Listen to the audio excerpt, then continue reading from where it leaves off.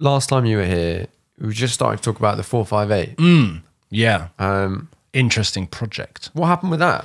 So the 458 was going to be a really cool project where it was like base spec. I've never seen a Ferrari with like this minimal amount of options ticked. And Euro spares obviously have this massive warehouse of carbon fiber, all OEM stuff, like used new Ferrari parts. So we were just going to kit this car out, carbon bucket seats, new wheels, going to stick carbon all over the interior.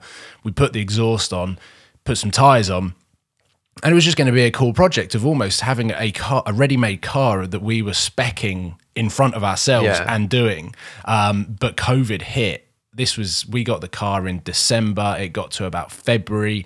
I'd taken it. The PPF had been removed. The wrap had been removed. And I remember I was at NVN when I got the call from Eurospares, and they're like, "We need the car back." And I was like, "Oh, but what about all of this content? All this stuff?" Yeah. And they were like, "Where we are as a company, everything that we've got planned has basically been torn up, thrown out the window."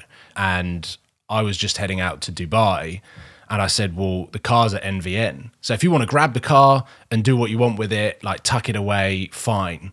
But it would still be cool to revisit it or like do something again. And I think they've just sort of like got their heads down and cracked on, because the thing with lockdown, especially with their business, which is Ferrari, Lamborghini, Maserati, like no one was driving cars, no one was even tinkering and getting ready for the spring and the summer.